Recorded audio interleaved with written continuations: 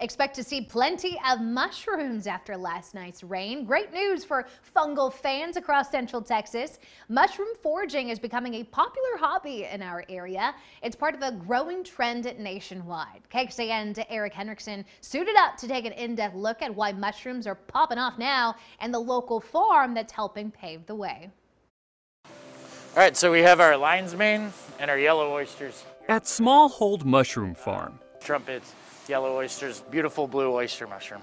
mushrooms are in full bloom. It looks a little bit strange. It's kind of this puffy fluff ball cloud. They're kind of a great like shrimp or fish comparable. At first, the company would grow the mushrooms in grocery stores like Central Market before scaling up to this high-tech facility in Buda. We're trying to replicate nature. We're trying to create the environment in which the mushrooms are most at home. Travis Bryan with Smallhold says that mushrooms thrive in a moist, oxygen-rich environment. So what you're seeing here is the mycelium block. All of this white is the root system of the mushroom. That's called the mycelial network. Made of sterilized sawdust, Basically replicating like a freshly fallen tree in the forest. the mushrooms take only a few weeks to grow. You have a younger mushroom a few days later, you've got a mushroom like this. Travis says there are potentially hundreds of thousands of species. It's this entire kingdom of life that really humans don't entirely understand how to work with, and we're just starting to discover.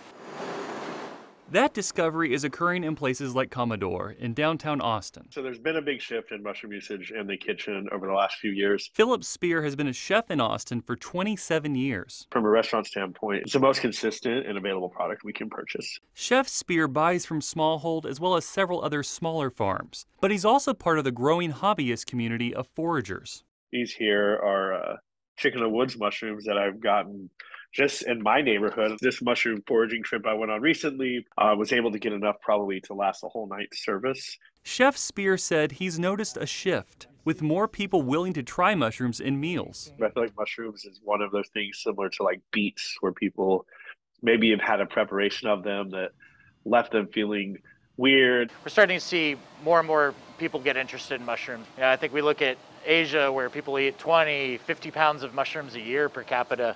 Americans are like 2 pounds. And mushroom farming can be good for the environment. Our mushrooms produce about 3-4 pounds of carbon dioxide per pound of mushrooms. Compare that to beef, which is like 200 pounds of carbon dioxide equivalents to the atmosphere per pound. We use about a gallon of water to produce a pound of mushrooms versus tomatoes, which is like 20 gallons of water. And Travis says the mycelium blocks can be reused or turned into fertilizer. I think that this is definitely not just a food fad. There's just like kind of like a mycology craze right now where people are understanding the health benefits of mushrooms beyond ingesting them as food. Whether being on your plate or helping put more food there, mushrooms are finally taking their place in the culinary kingdom. In Buda, Eric Henriksen, KXAN News.